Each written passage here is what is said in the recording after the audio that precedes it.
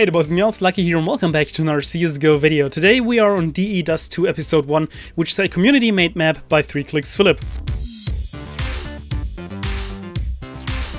So every time in anticipation of a new release of a map or a redo, a revamp, same as we had with Inferno, he's always making kind of his own version of the map, trying to spark a couple of different ideas, get a discussion going, and maybe just experiment with a couple of different thoughts. And since I usually like his maps, I'm always doing some sort of a first impressions video like this one. So let's actually check out his version of the new and improved Dust 2. So as we always do in Dust 2, we will rush, be fast, no stop in tunnels. However, this time around, I think we're actually going to stop in tunnels. So this is something that I already did recommend or ask for in one of my older videos, as well as in a couple of the streams that I did on Twitch. And that is to open up the ceiling right here, or the skybox, or well, pretty much both, towards the catacombs, like the upper tunnels right here, so that you can actually do some sort of smoke execute. So I'm pretty sure you can actually throw over the smokes over here, yes.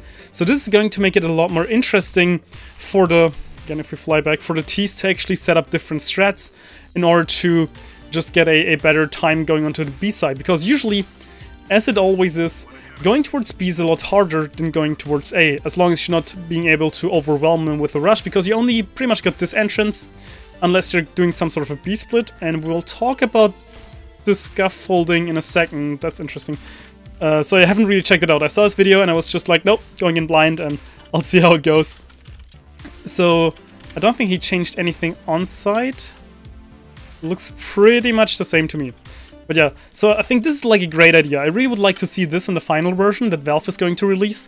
I think this will allow for a lot more executes, being able to just make it a lot better. Now, of course, this is something which makes it easier for the T's for taking the site, but I think it can also make it easier for the CTs to retake the site. Since usually if you're trying to retake B, it's very hard, and if you're coming out here, you're pretty much fucked most of the time. So that's not something that you would usually recommend. So let's check out lower tunnels. But I don't think anything has changed here. Looks pretty much the same. Still no wooden doors. I would love to get a wooden doors back. I think that was actually cooler.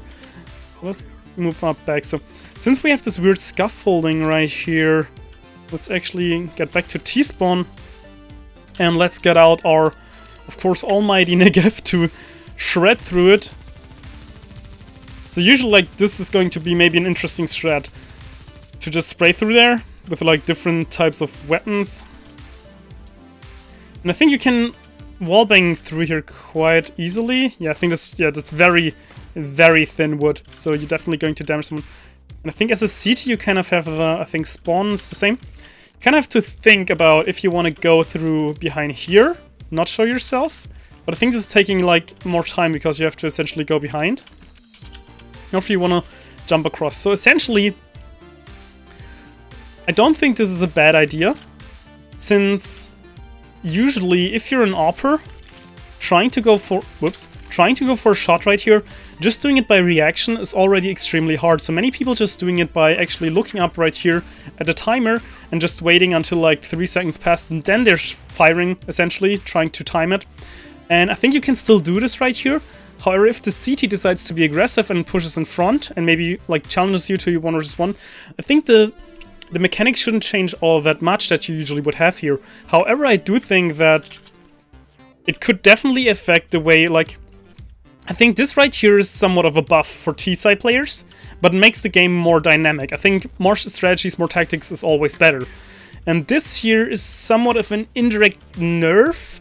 So I think this is still evening it out. It's not making like a lot better for one side or a lot worse for the other, because of course you cannot call out anymore. Like usually you would be able to just hold one guy right here, and then like everyone's going B, and you say like 2 passed and no one's coming. So you know, 4 versus 2, you're probably going to have the upper hand at B side, and then just follow up as an AWPer. So that's very interesting. Let's check out long.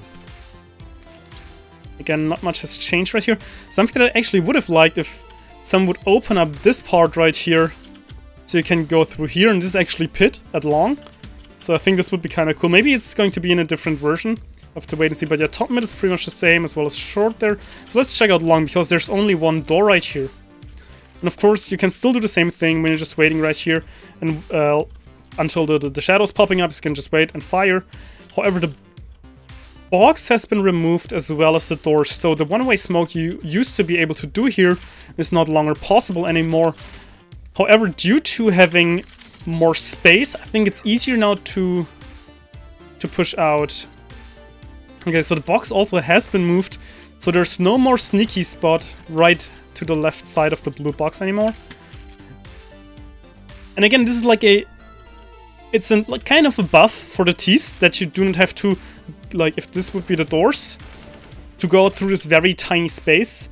Now you can push together, like two, and do like one close, one wide peek, and essentially be more effective with that. But then again, so it's not too strong for the T's, you have the CTs being able to utilize more cover, so they can hold from here, here, this side, as well as this side. This is also new. So I'm not sure if this is of any help though. I don't think you're small enough to duck behind of it. Or is it... Maybe you can boost someone up there, or if you're extremely good with... I think it's a little too far off. So yeah, this is a lot more open now, which is definitely a lot interesting. I think it's actually making it better, because you got more room for actual gunfights. And again, you're still checking your corners, checking here and there, and going around. And it's not those, like, very tight, just naded down space. And I also wasn't a big fan of people camping up in here. I think this was not very skillful. So I think... And this is actually more skillful, and I do like it. It's a little weird though, however, because usually you would be able, if you're fast enough to come here first, get a first pick. So of course that's not possible anymore. You can still wallbang through here, which is not super effective. So I'm not sure if I'm going to miss this mechanic. So essentially what he did so far is taking out the first early pick situations, like getting... I mean, you could still go here, but you have to check this spot first, and then you could go for a peek. So again, I think it's still possible. And same kind of with here. Those early picks are kind of being neglected a little bit, which is probably concentrating the gunfights more towards the mid of the round, or like later in the round. What's that? Oh, there he is! Perfect! That's beautiful! So yeah, maybe experiment with the idea of actually going through here. I'm not sure if that would make it too strong. But yeah, just a interesting thought, I guess. So long doesn't... That's new. So they can also hold from up here. So this is, again, a buff for the CT side. And keep in mind, it does to a slightly T side, very slightly, but it's pretty even. So this is again some sort of a buff. Usually you would be able, you would have been, should have been able to jump scout right here to get the kill. Now you can just position yourself, but it's still kind of a noob spot, because if you're staying here and you're firing and you're being naded and mollied, you're kind of in a dead end. But I think due to the that slight hill being at an angle, I think the mollies are going to bounce back. I'm not really sure on that. Sorry, I hit the mic. But that could be kind of cool. So A side. This has also been spread further apart, which now means, can you still plant here? Yes, can you plant behind here? You can. Okay, that's nice. So again, in general, I think what he did is limit sidelines towards the beginning of the round, but open them up later in the round. Same with like the nades being able to, which you could set up for with an execute and B, as well as the sight on here. So I know many people like to jump up an elevator, and now you have like a lot more stuff to see on here. Not sure how this is going to affect any... You have a different angle right here now, which is, again, I think, making gunplay more interesting. Using that fire, so you can then fire from here again. And then you maybe peek around there. So that's definitely interesting. I also like that you can still plant right here. I think if you plant all the way in the corner, those baskets are kind of limiting your view. So if people are coming around right here and they're very focused, I think they might be able to miss it depending on how much smokes are going around. So this could also make for some interesting strats.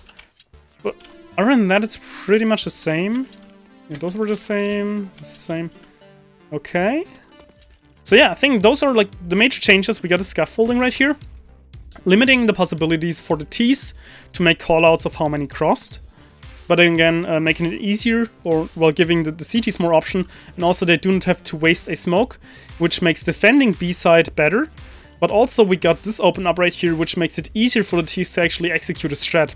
So I think it's pretty even. Every time he opened up a possibility for one side, there's another one, or better said, another equally as good possibility for the other team. And then again, we kind of got rid of the early pick potential. It's very risky to go up right here and exposing yourself to this spot. And to Philip right there as well, so yeah. Very interesting. So far I like the majority of it. I'm not so sure about the positioning of this one, because I like the early picks, but I think I like having no doors right here more. And then again, maybe the wooden doors. Like, if you already have a scaffolding right there that's, again, partly blocking the bullets, just having those be wood again, and being able to wallbang through both of them should still be pretty much the same as going through those, I guess. So, like, I just really missed the times where you could be able to pre-fire the guys behind there. Well, not on this side, but on this side if there's someone hiding there. So you can actually get some early kills in the lurkers. But yeah, so this was my first impression of the new DE Dust 2 Episode 1. So I'll leave it in the description down below so you can check it out as well. But yeah, I think this was all now, so I hope you enjoyed the video, and luckySkillFaker out.